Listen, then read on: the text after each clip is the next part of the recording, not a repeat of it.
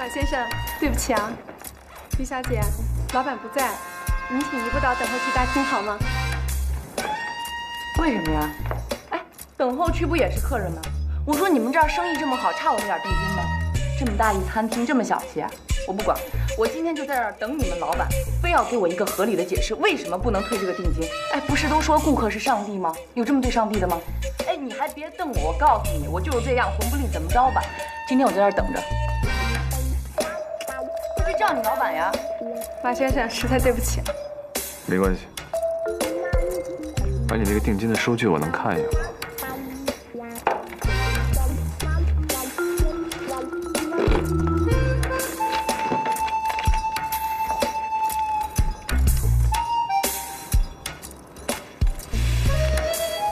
这个你们确实应该退给他，因为定金跟定金可是两个概念。如果是决定的定，那么这个钱应该属于你们餐厅；如果是预定的定，那么这钱还不属于你们，你们应该退给他，明白了吗？上面写的是后者，预定。你可以随便找一个律师来咨询一下。当然，如果你要觉得为了这5000块钱有这个必要的话。当然，还有一种很缓和的方式来解决，就是今天我这个单不用走卡，你把钱退给他，你算一下，不损失吧？谢谢。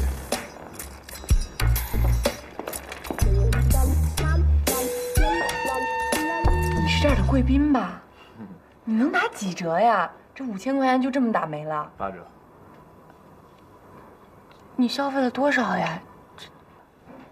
主要是这瓶酒贵，我也不是每天都这样的，好不容易奢侈一回被你赶上了。哦，明白了，就是豁出去了。对，豁出去了，豁出去了。哎，你是律师吧？律师能挣这么多钱呀？我姐公司的律师好像没那么富裕。我是杂志社的编辑。啊？我刚刚说那些话都是现查的。百度。我们刚才的对话，你都听见了？哇哦，全世界都听见了。不是，我这个人平时就是性子有点急，没别的。对，没关系，没关系。谢谢你啊。不介意的话，喝一点吗？我不会喝酒。不用干的，你可以尝一下。何必为了一个不识货的男人烦恼呢？像你这么好的条件，以后一定会嫁得很好的。你说我啊？嗯哼。不是，你搞错了。我现在还没有男朋友呢，是我姐要结婚，我今天是来帮她退定金的。对。哦。那如果你还没有男朋友的话，你觉得我怎么样？你？我对傍大款不感兴趣。我说了，我是杂志社的小编辑，月薪6000块钱，不是什么大款。哦。这瓶酒是我攒了大半辈子钱才敢买的。好吧，我可以考虑考虑。不过今天没功夫，那个落跑的新郎本来要去我们家晚上吃饭的，我姐现在可能正在办公室里哭呢，所以我得去救她。那我送你。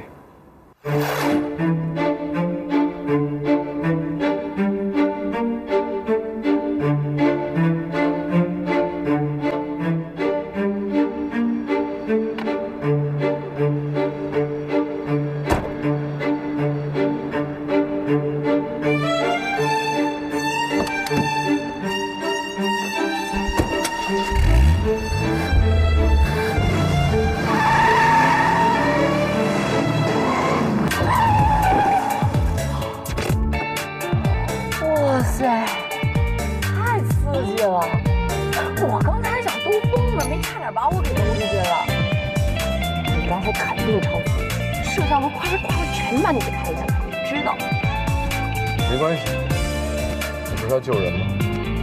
快上去救你姐姐，去吧。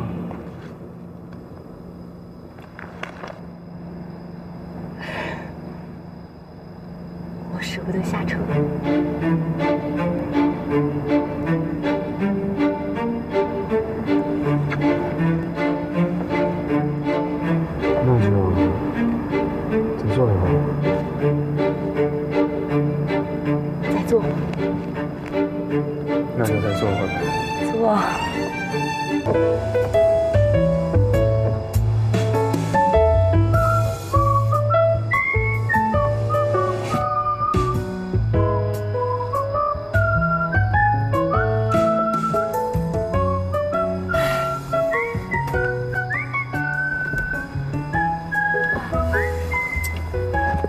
有钱的老公，表面上看上去是挺风光的，可是背后满肚子苦水，说多了都是眼泪呀。这个不用担心，因为我没钱。谁说我要嫁给有钱人了？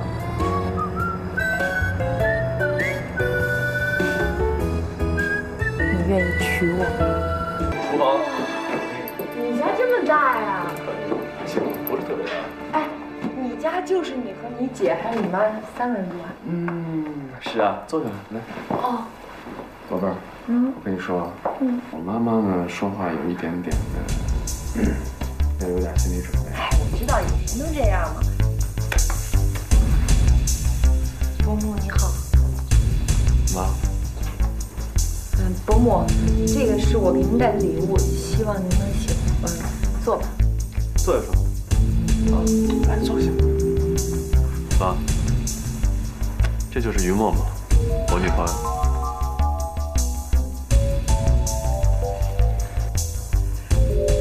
你喜欢儿子什么？啊？妈妈。怎么了？我不能问吗？哦。伯母，是您儿子追的我。我来替你回答吧。你喜欢我儿子的钱？咱们走。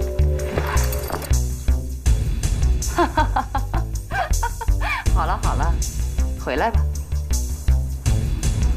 我妈开玩笑的，来。你是默默吧？吓着你了。怎么这么不禁逗啊？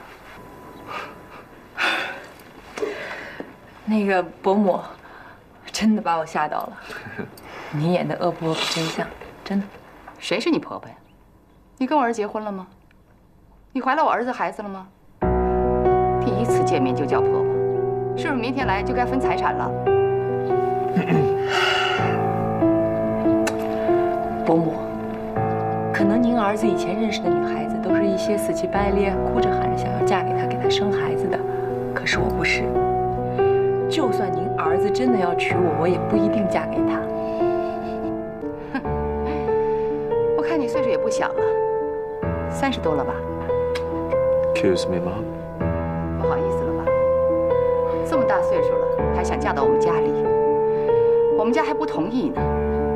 别自我感觉良好了。伯母，不好意思，打扰了，先走。Thank you。妈妈。干嘛老看着我呀？我喜欢你。马先生，餐后甜点为您选的是勃朗尼。谢谢。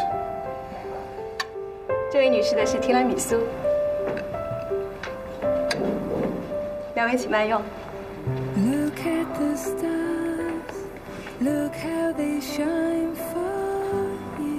妈妈，你一般生气都需要多长时间？我哄了你半天了。你刚才听见他说什么了吗？他说这位女士，他明知道我姓于，他什么意思呀？我刚才看见他看了我老半天，我就知道，他肯定认为我傍了你这个大款了。会不会是你太敏感了？那没关系，你要不喜欢这家餐厅，我们以后可以不来了。我们是很光明磊落的谈恋爱，并不是偷偷摸摸的做坏事。OK？ 我也不知道。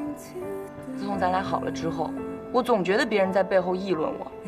每次从你车上下来，每次从高级餐厅走出来，每次去逛街购物、去打高尔夫球，我总觉得别人在背后议论我，看着我，我都快受不了了。我。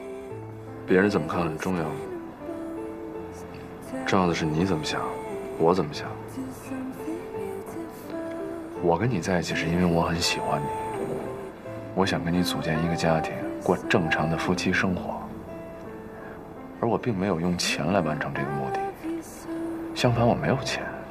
我一开始就告诉你，我月薪只有6000。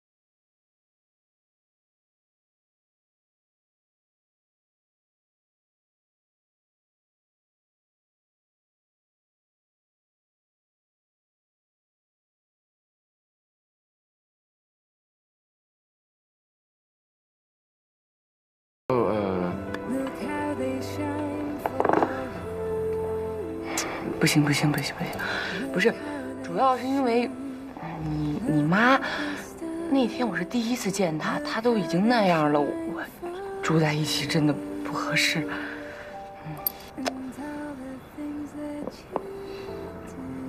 你知道吗？我爸爸去世以后，妈妈的性格确实变得挺古怪的。我也知道，因为我身边所有的女人，在她看来都成为了敌人。但是我希望你能理解她。因为真的，如果他失去了我，就等于失去了全世界。但没关系，我相信他以后会慢慢接受你的，肯定会。那就慢慢再说吧。但我不这么想，有个很怪异的想法。我能住到你家吗？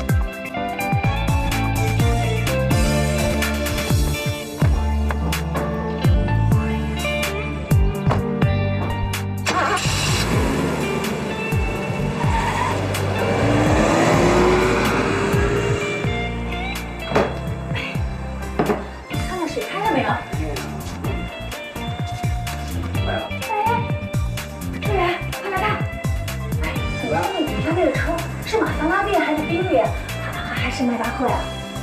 哟，何丽，你行啊你，什么车你不认识了啊？不管怎么说，我告诉你，这个车是顶级的，有价。我觉得不对啊，他那么年纪轻轻的，哪来这么多钱啊？不靠谱，不靠谱。你问我，我哪知道？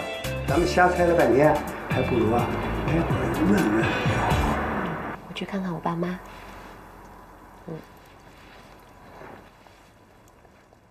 真是庸人自扰。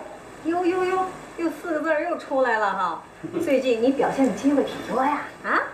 嘿，爸，哎，妈，哎，怎么样啊？什么怎么样？帅吗？帅有什么用啊？最后还不是被狙吃了。嘿，我说默默，你老大不小的了，帅不帅的也能当标准啊？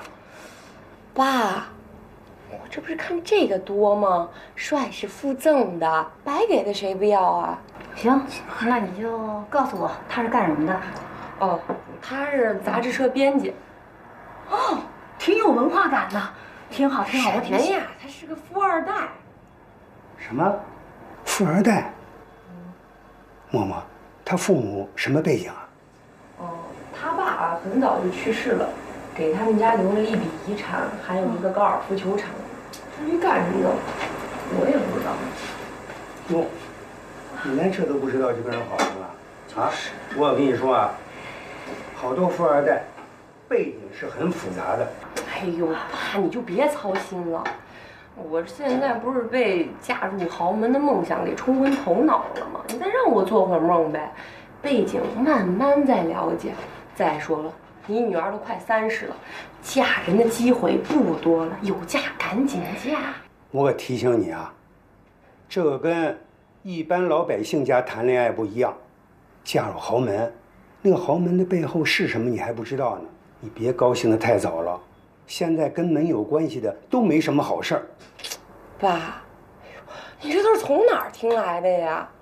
我又不是傻子，我这不是先试婚，慢慢再做决定吗？什么？试婚？没事儿，来 ，No way。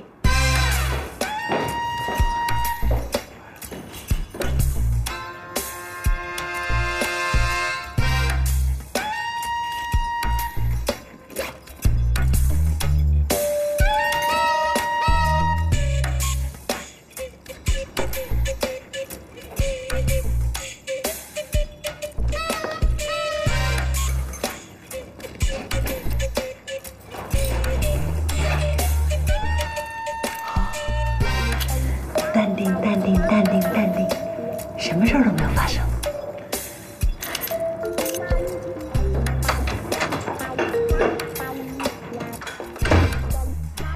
爸，午餐了。姐，马林，我新交的男朋友。你好。你好，我想让他回家住，爸妈不同意，说说。这不是什么同意不同意的事儿，你这不是搞突然袭击吗？弄得我们家长一点心理准备都没有。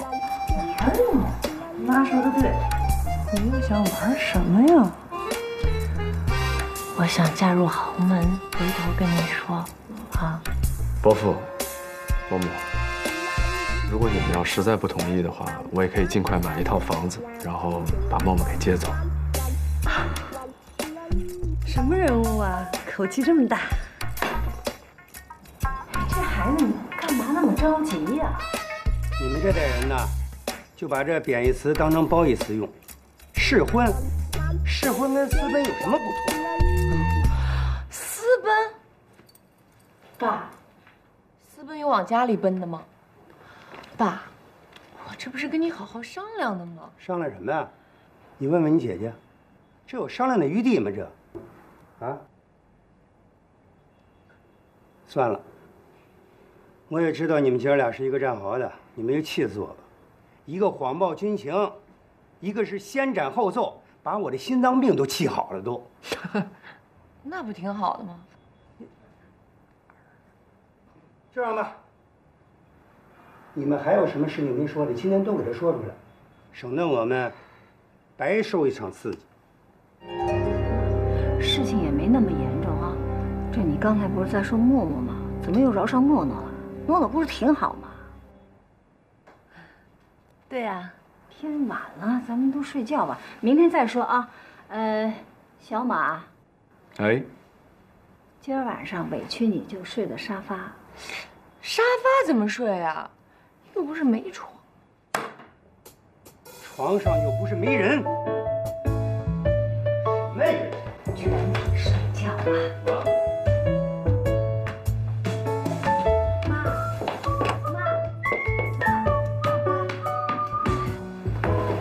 什么事儿啊？我公司有个同事，在我公司旁边有一套房子是空着的，正好我这几天吧公司事儿特多特忙，我就去那儿住亲戚。行，好，我来了。爸，别生气了，晚安。妈妈。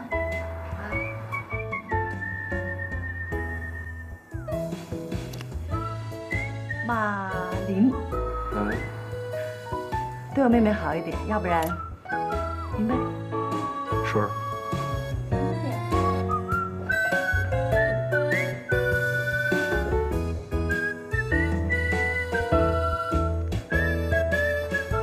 我今天晚上睡哪儿？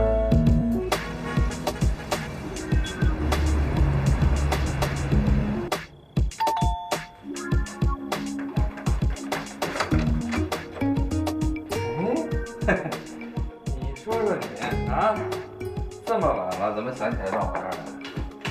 怎么了？不欢迎我来啊？没有，能不欢迎吗？啊！哎呀！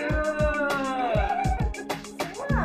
来，给你看东西。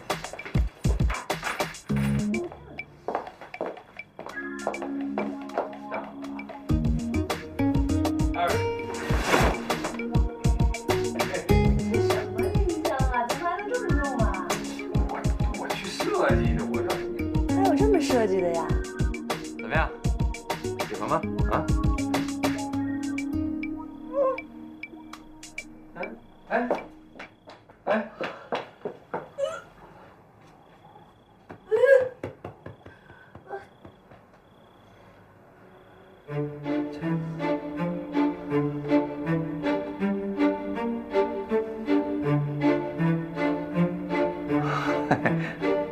笑脸呢？我还挺厉害的啊！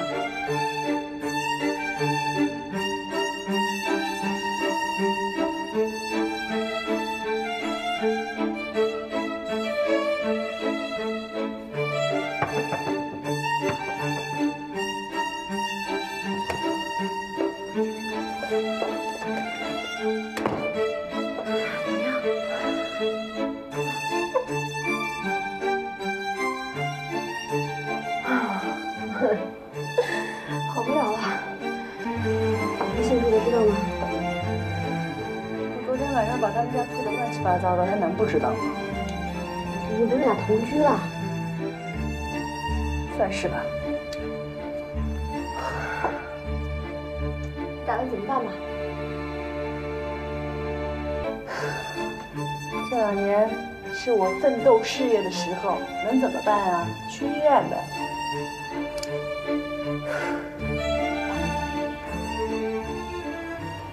于诺诺，哎，先去交费吧。哦，哎，那个护士今儿就不做吗？今天做不了，检查结果要是没有问题的话，明天才能约呢。行，好的，谢谢你啊。不用谢。下一位15号。这人不适合讲话，你先等我一会儿啊。周彤，你怎么在这儿啊？哎呀，不是那你们怎么了？啊，没事啊，随便做个检查，关你什么事儿啊？不是，我刚才好像听见诺诺名字了。听见怎么了？听见了，我有必要给你解释吗？你先坐这儿等我一会儿啊。哎，站住！哎，你去哪儿啊？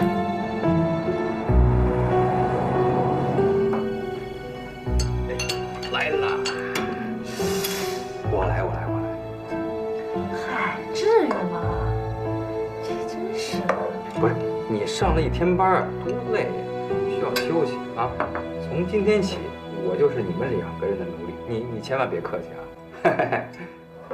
督长，你看你太见外了，你叫我小昂啊，小昂就行了。小昂，小昂昂。哎，小昂，我想跟你商量个事儿。对了，我先跟你说个事儿，爸妈已经知道了。谁爸妈知道什么了？我爸妈已经知道你怀孕了，现在已经在这个奔赴战场的路上。嘴也太快了吧你！不会这么快吧？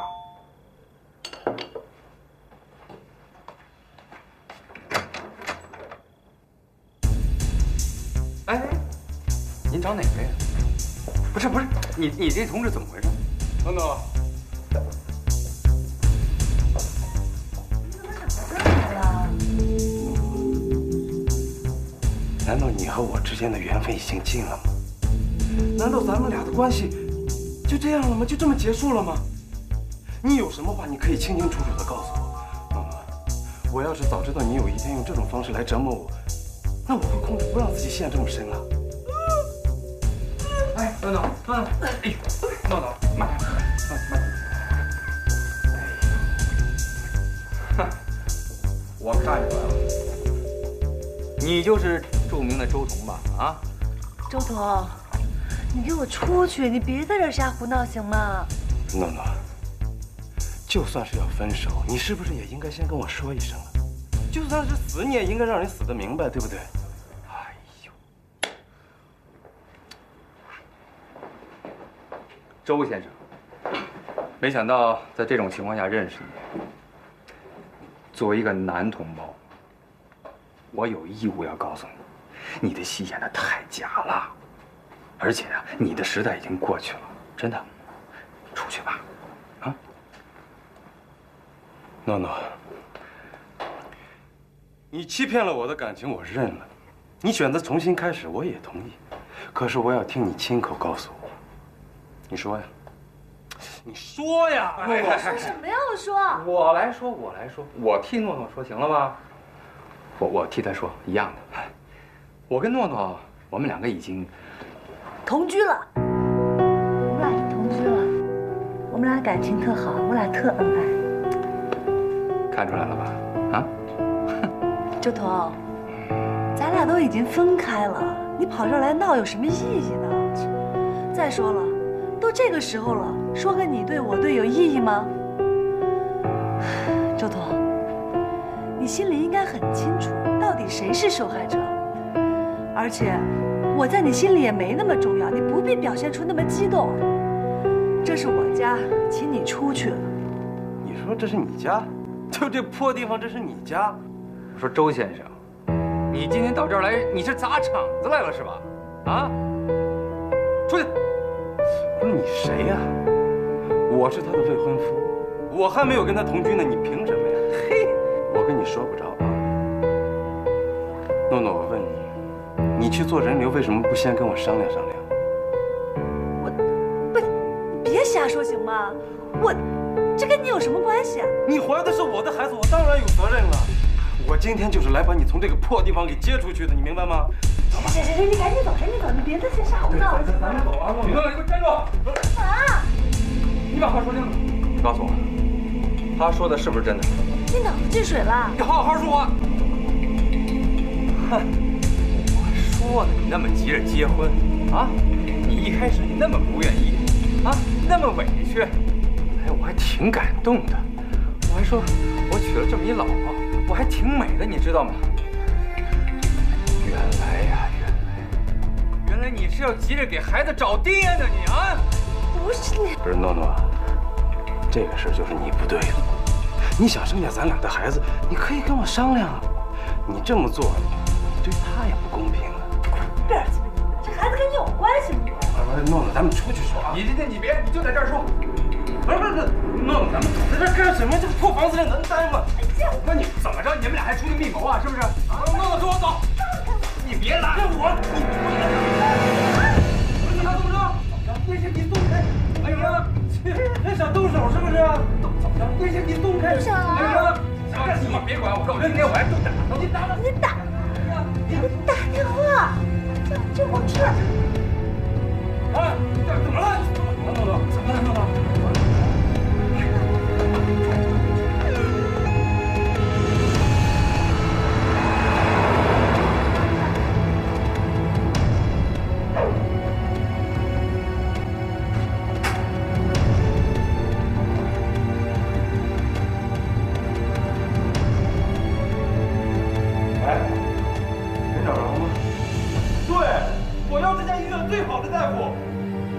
还没走呢。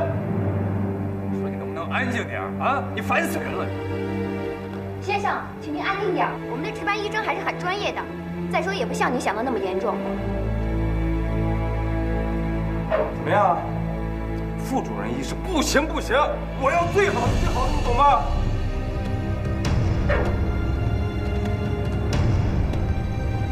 这是病人家属。哎，我是。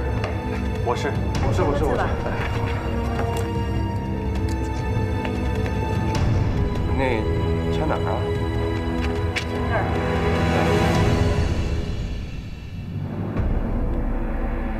这不是生死协议吧？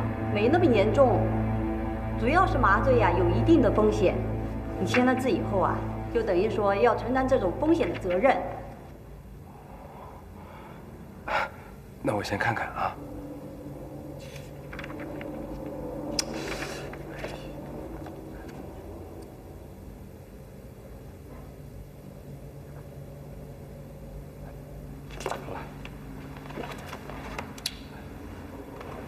你往后点，门关不上来。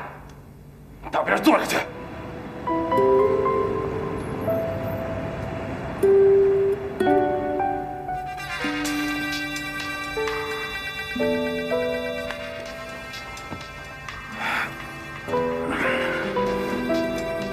手机响了。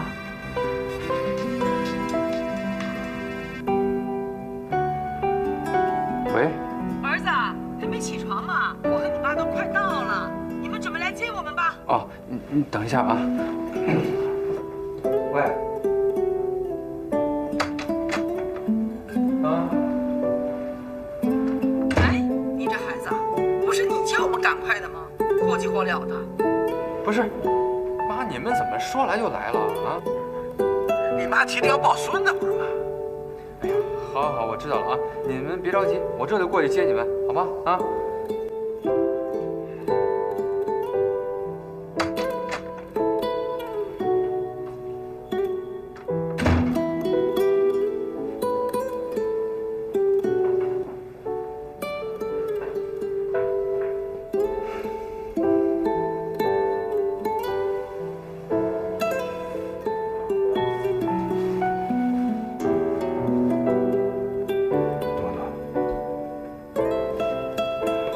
对不起啊，对不起。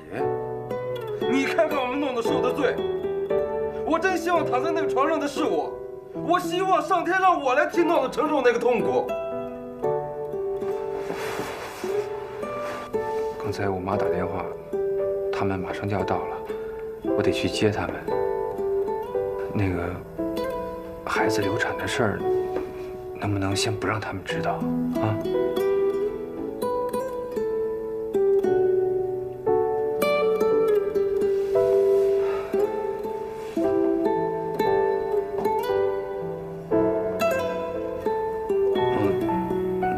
我能不能开你的车去？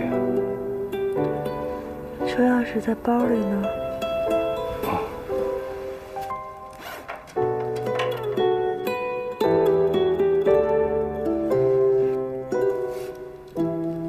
那我去了啊，有什么事儿给我打电话。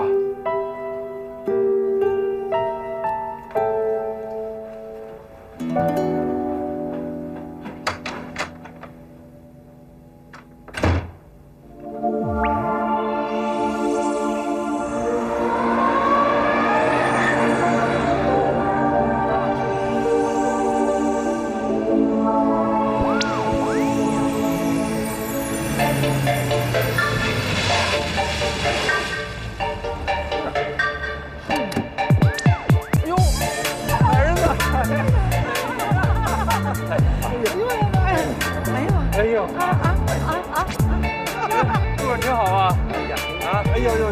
哎呀，不是，瘦了。我看你挺好。哎，怎么好什么呀？瘦成这样，这头弄得还挺亮的啊！高了，绝对高了。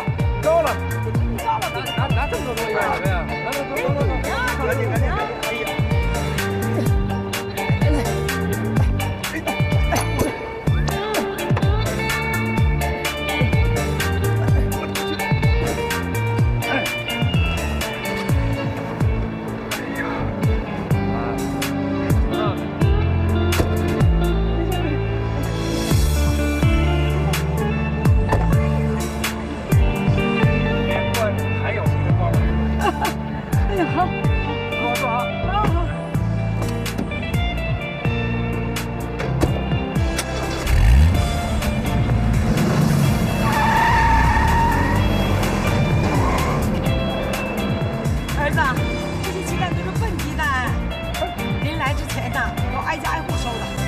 셰프们知道你要当爹了，都让大家来喝起来了。这你说我孙子吃的多健康，肯定又白又胖。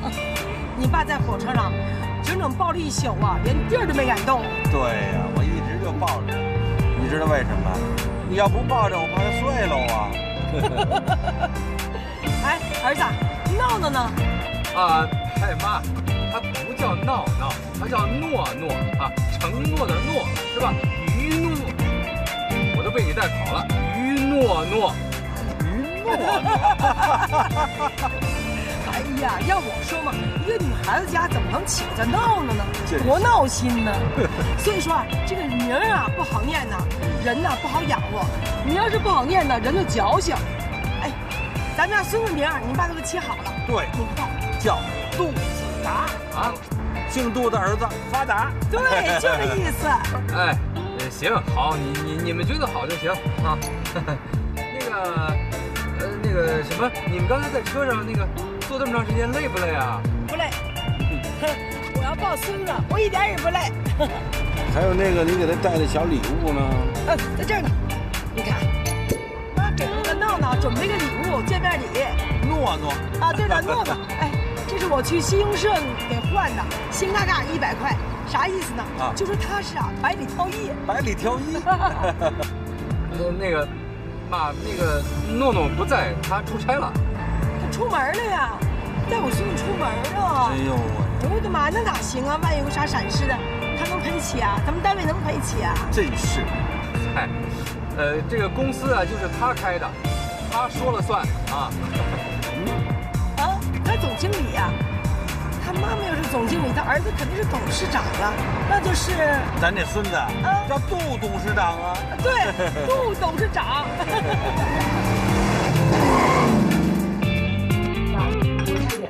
刚来了。好。再把菜挪一下。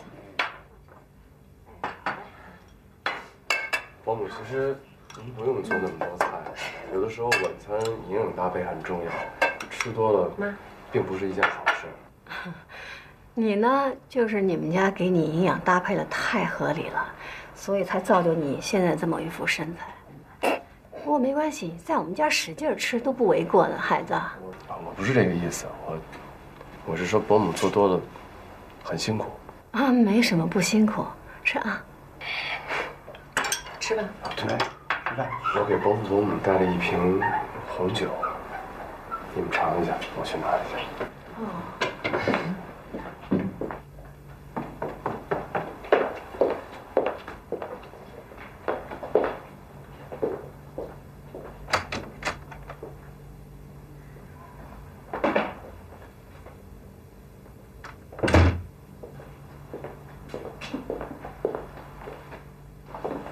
不好意思啊，久等。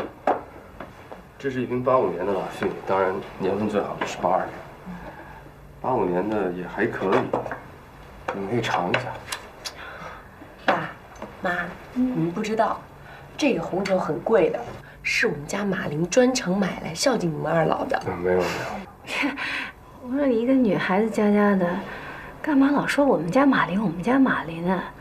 多难听啊！哪儿难听？你们要看一下吗？这个酒。这个酒啊，看色泽还是不错的。想当年我在法国讲学的时候，我喝过。我真的，伯父也懂点红酒。那我下次可以把我珍藏那瓶 Romantic Contain 拿来，我们尝一下。太好了。那伯母，我们得。啊，好，我懂了。谢谢。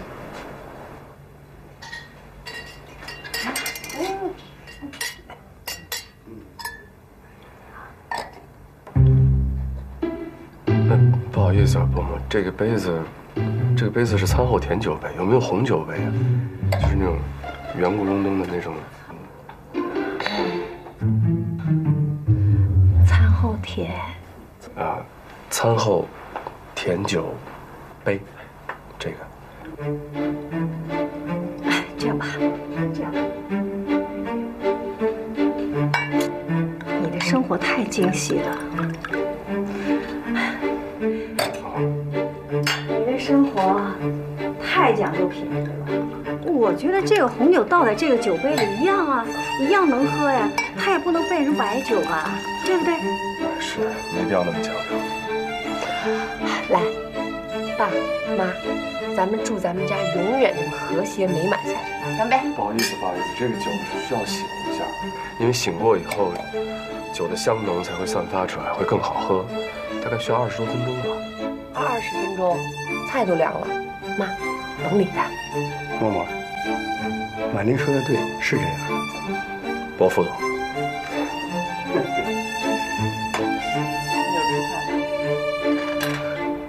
伯母，家里有没有那种醒酒器？就是。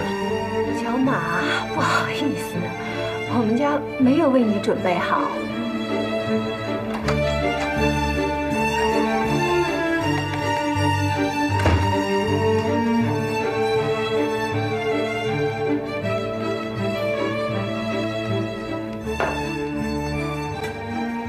我说小周啊，趁我不在，你就天天跑这儿来黏着是吧？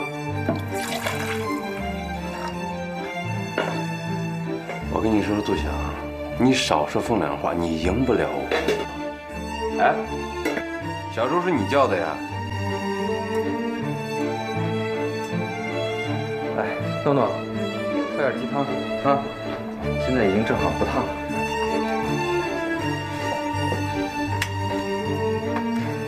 周彤，你能不能出去一下呀？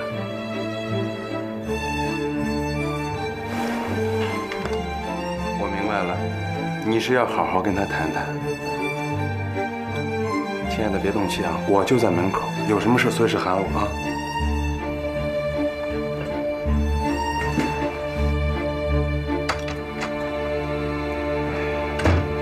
这才走。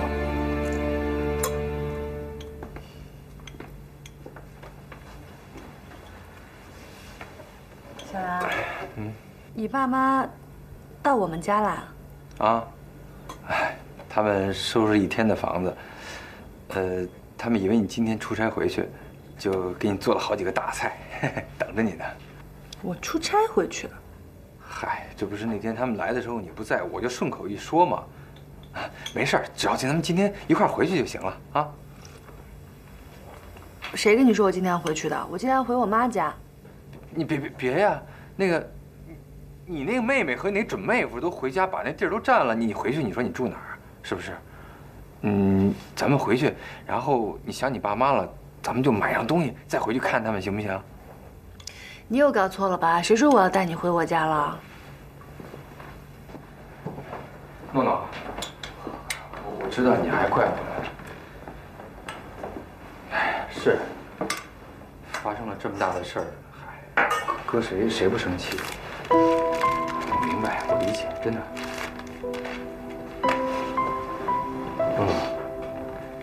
我觉得像你和我肯定都经历过不少事情了，因为在我们这个年纪来说，这都很正常。昨天晚上我想了一晚上，一直睡不着。我想我们两个结婚这么快，这不就是典型的闪婚吗？是吧？而且从我这方面来说，还是个裸婚。其实啊，有些时候我不愿意承认。哎呀，混了这么多年了，到现在，哎，还是混成这样。但是唯一有一点可以肯定的是，就是把这个心态啊，混的是伤痕累累啊。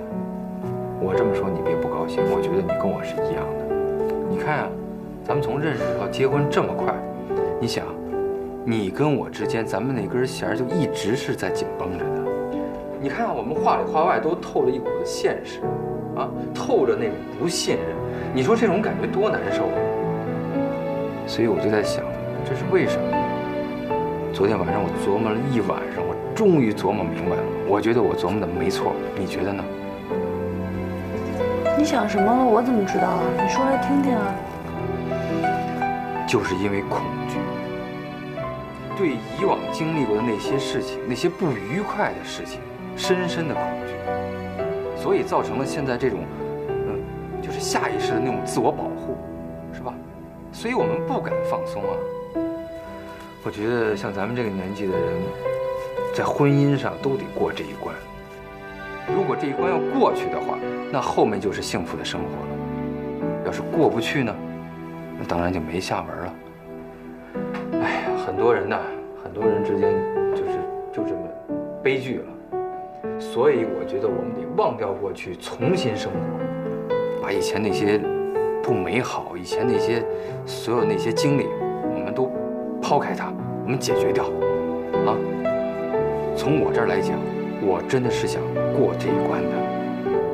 我觉得咱们两个人都不算太晚，因为我们这年纪并不大嘛，是吧？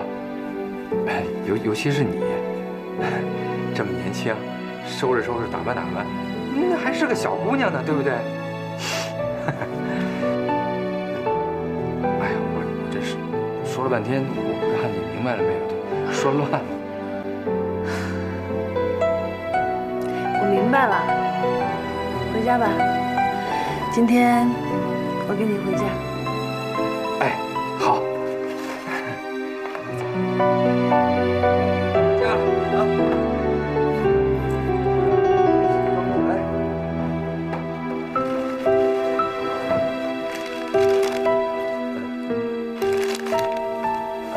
啊。那个，你当时跟我结婚，不是真的因为那个孩子吧？不是，那孩子到底是谁的？你傻呀？你是不是脑子进水了？我实话告诉你吧，我这几年本来就没有打算要孩子，所以我的措施一直都很严密，都怪你那个什么破美国加州的红酒。那就好，那就好啊！我明白了。我看你怎么18岁？哎，我今年也18岁。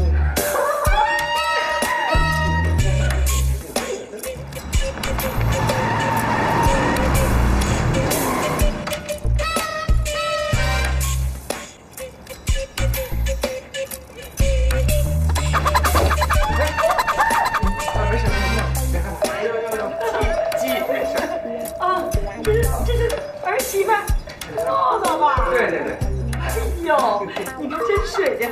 你看看穿个小紫衣服，像个小紫茄子。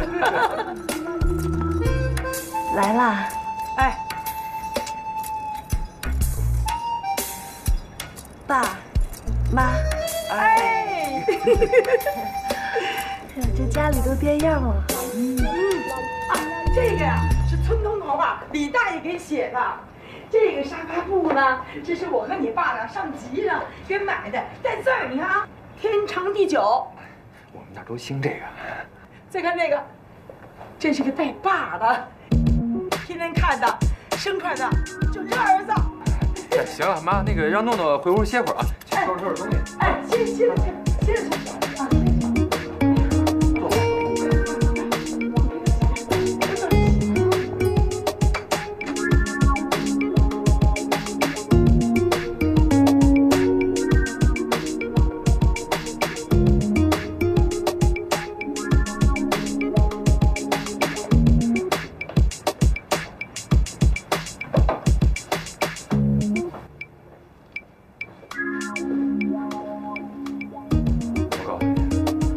爸妈呀还不知道孩子没有了，咱们再瞒几天，找个合适的机会再跟他们说，行不行？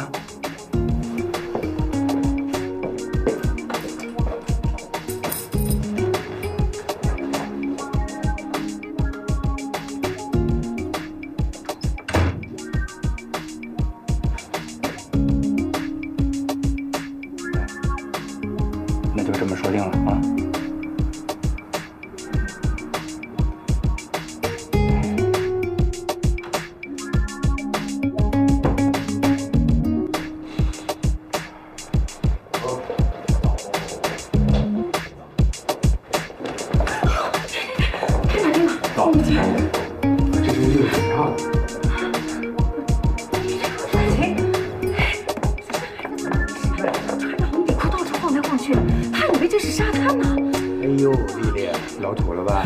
这就是80后。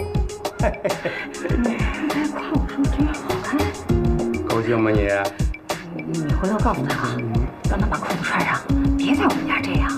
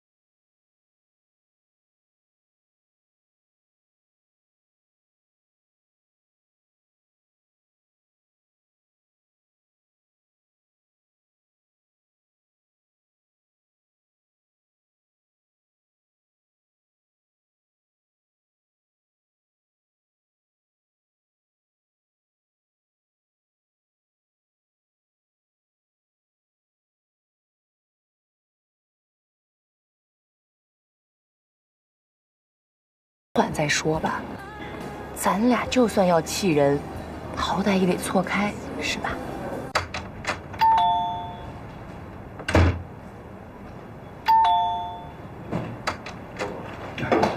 哟，阿姨，来，这是我孝敬您的，我特意给您买的，我专门给你挑的，这是95年的法国波尔多红酒啊。什么红酒？我帮你们看一眼。波尔多，95年，还可以吧，但没有什么保存价值。需要我现在打开我们品尝一下吗？这位是……哦，不好意思，我是默默的未婚夫。不是你刚才说于默默对吧？对，不是于诺诺。你说默默诺诺这俩名字闹的吓我一跳，我说也不能一下子冒出来这么多。你好，你好，坐吧。他是……哎呀，我有点难受，我有点难受。哎，那小心点，回去。哎，那叔叔，你停。他最近接触的信息量有点大，所以啊？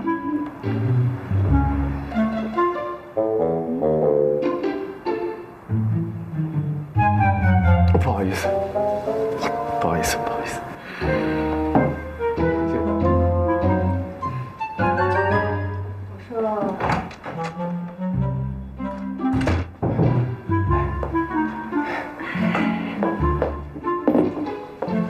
行了，有什么尽管说。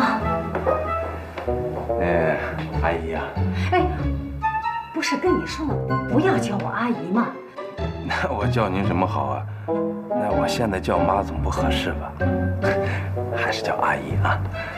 那个阿姨啊，我今天来，我就是想告诉你们，我爱诺诺，非常的爱。您既然这么爱诺诺，为什么直接不跟他说呢？阿姨，我之所以这么冒昧的来呢，就因为诺诺她现在不相信我。她为什么不相信我呢？她被人给迷惑了，她现在处境很危险，你知道吗？她怎么了？诺诺被一个姓杜的小子给骗了。小杜，我们知道，我们比较了解，我们见过呀。不是你们见过？那你们为什么不阻止诺诺呢？我干嘛要阻止？小周阿姨，我怎么也说上阿姨了呢？小周，我跟你说句实话吧，我们认识小杜可是在你之前。你跟诺诺恋爱了400-500天了吧？对啊。你为什么不到家里来啊？从我的直觉告诉我，你们的感情有问题，不正常。我们作为家长，早就盼着你上门来啊，对不对？你说你现在为什么来啊？你今天来了，却是因为你们的分手。我们俩，你今天背着诺诺找上门来干嘛呀？兴师问罪呀！没。这就说明你们感情太不正常了，极端的有问题呀。人的感情是自然而然流淌的，不是哭爹喊娘死去活来。真到了这一步 ，it's over。阿姨，你说的这些话，我说起来比你还溜呢。真的，咱们都是成年人了，我也不藏着掖着。我是一个什么样的人，我自己心里很清楚。没错，我是非常的不靠谱。没有什么事，我根本就不敢结婚了。你说诺诺一个女孩子，她一个人在这个社会上飘着，她需要人关心，需要人爱护。我喜欢她，没有问题啊，我去爱护她，我去关心她。可是你要说到结婚，你说什么样的女孩子她嫁给我，她能够幸福啊？阿姨，我今天来，我就是想让你们知道，诺诺她现在在外面跟人同居了，就是跟姓杜的那个小子嘛。而且他们家什么老太太、老头好像也都来了。你说上个礼拜咱们诺诺还是一个英姿飒爽的于总呢，这个礼拜忽然变成一个家长里短的老娘们了，她自己还觉得很正常。你觉得这样的感情它就正常吗？它就是对的吗？阿姨，我把地址告诉你，赶紧去看看。诺诺的感情很不成熟，我们都了解的，对不对啊？捅出什么篓子来就晚了。于志远，你等等，志远啊，志远，这人真八卦。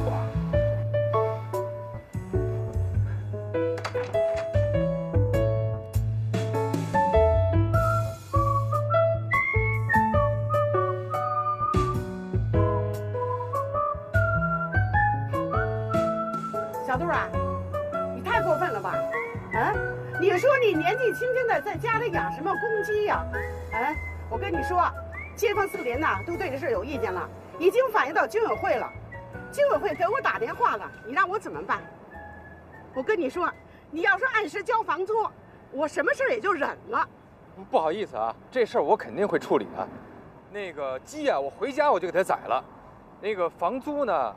我就连这个鸡肉我一块给你送过去。行了行了，你给我少来这套好不好？你怎么处理我不管，我现在需要你马上把这公鸡给我处理掉。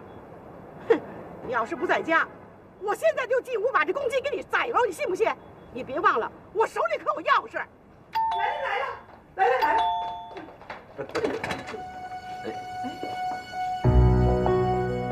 亲了公鸡的母啊！对，赶紧坐，进来，赶紧坐。哎呀，那请坐请不到。新房都给布置好了，看样子这是真的了。他说什么？说什么？哎呀，你们怎么进来呀？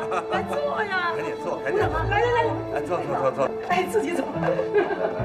哎呀，真是。我请都请不到。是。来，那吃点水果啊。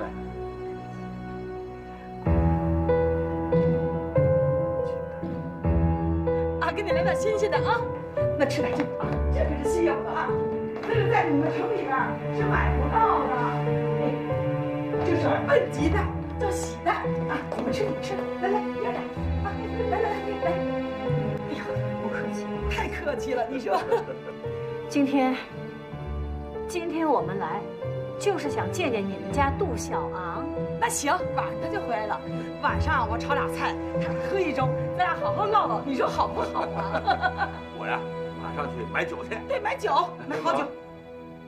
杜先生，啊，我有几句话想问问你儿子，请你打电话让他赶紧回来，好不好？对。这是亲家公亲家母啊，是不是我儿子杜小昂得罪你们了？对。哎呀，我就说这儿子从美国回来以后啊，脾气变大了。我就跟他说了，不管你怎么发财，不管你怎么出息，不能忘本。你放心，我儿子杜小昂回来，他爹教育他没问题的。哎，这样我看我们还是先回去吧，回家问了诺诺再说。在这儿也问不出个所以然。啊，别走啊，哪能走？哎呀，别走了，老头老太太能有啥事儿？吃完饭再走。